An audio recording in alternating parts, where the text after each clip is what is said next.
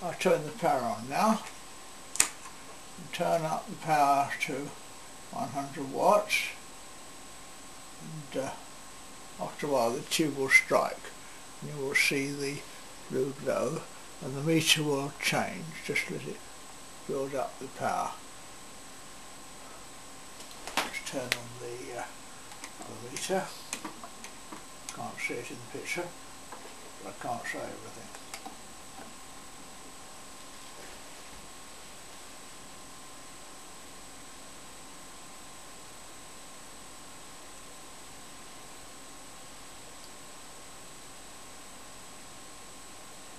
It's actually running 50 watts at the moment, excited power, and the gas is getting hot.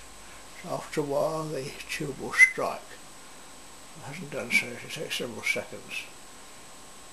And the meter reading on the RF arc meter is rising from 35 to 40.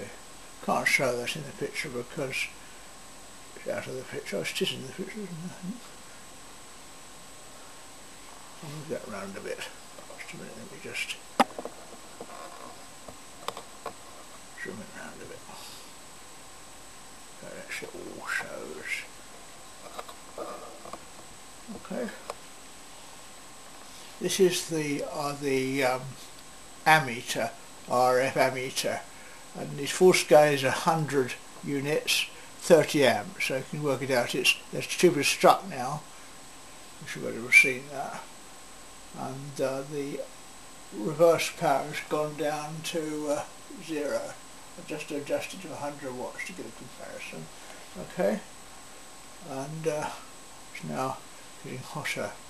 The RF meter is reading 45, and it varies a little bit.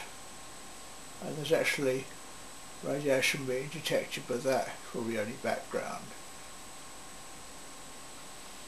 Let it stew for a while. You'll see the meter reading. I think you can probably see the RF meter. Just power meter is reading 100 watts, and the reverse power is 0.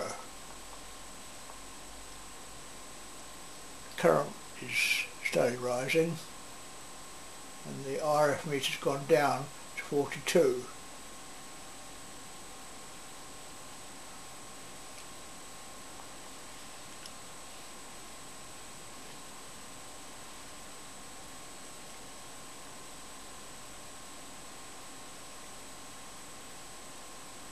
This experiment is a repeat of the previous experiment. The tube is glowing a pink colour at the moment, which it usually does.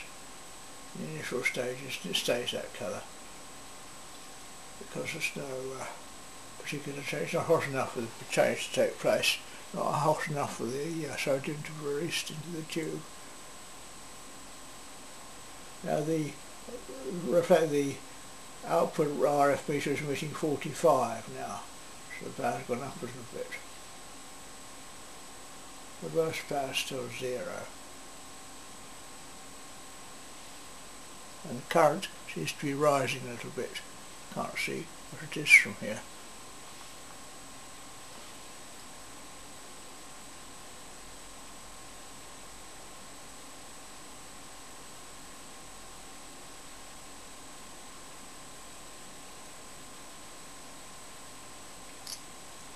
Effective power has now risen to 45, it was just below it. But not the reflective power, the RF output power, which is indicated by an RF meter.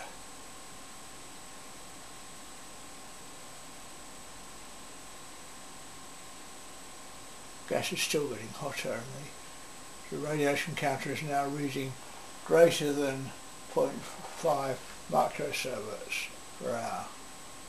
Stop now. Now the reverse power is lifting off 0 just a little bit. The idea is to see if any power is being produced by the plasma, and the current meter is going up. I notice the current is rising slowly as the heat increases, as the temperature increases.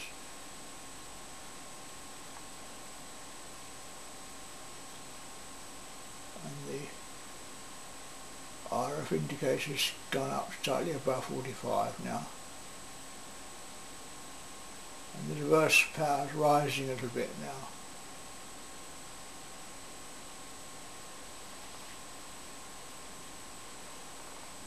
Christopher Stubbins here talking about his reactor. It is possible it's not doing anything at all except changing the temperature of the conductor as it alters the impedance. But if the reverse power goes up and the output power goes up, it means something is happening. I don't fully understand it. The reverse power has now risen to just about 1 watt, and the forward power is still 100 watts. It's still constant.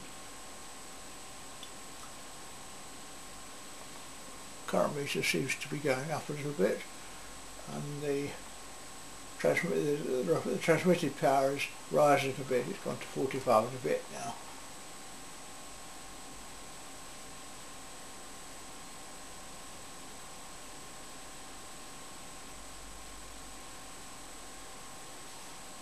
And the reverse power is rising a bit.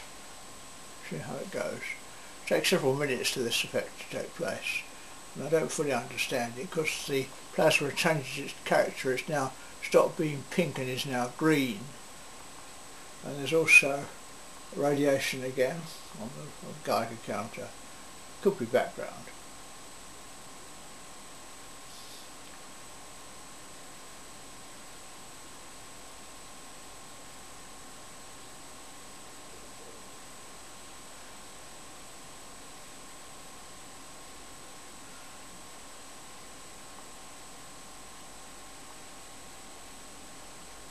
This is a demonstration of a thermonuclear reactor. This is what it's supposed to be. And it's supposed to produce a small amount of RF power. There's an exciter just here. This is the exciter. And this is the thermonuclear reactor in here. And the exciter induces a current in the capacitor and inductor here to make a tuned circuit. And as the gas in here in this tube is hydrogen gas. The idea is that fusion reactions take place in the hydrogen gas, and that couples with the coil of the inductor and the capacitor formed, so the RF oscillations are slightly increased. But at the moment I have very low power and a fairly low pressure, so the effect is not very marked. And the reverse power is now rising to nearly about 4 watts, and the transmitted power is just over 45, and the current is dropped a little bit.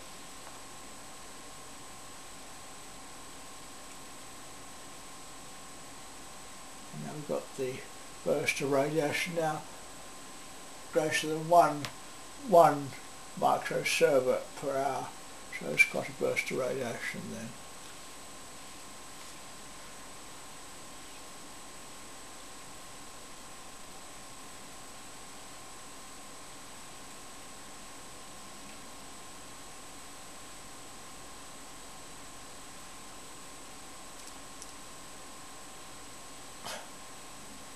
The reverse power is still rising a bit. It's now just under 5 watts.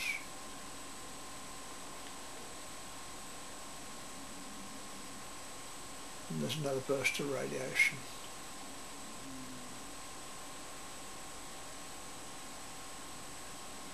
The E-field meter reads 3 and a bit, 0.3 and a bit, so 300, just about 310 volts per meter, a distance of 200 millimeters from the tube. So we can work out what the power is by integrating over the sphere, if we know how to do what the polar diagram is, which I don't. Notice that the output power RF meter has gone down a little bit to 45. RF current appears to be holding up. Reverse power is still 5 watts.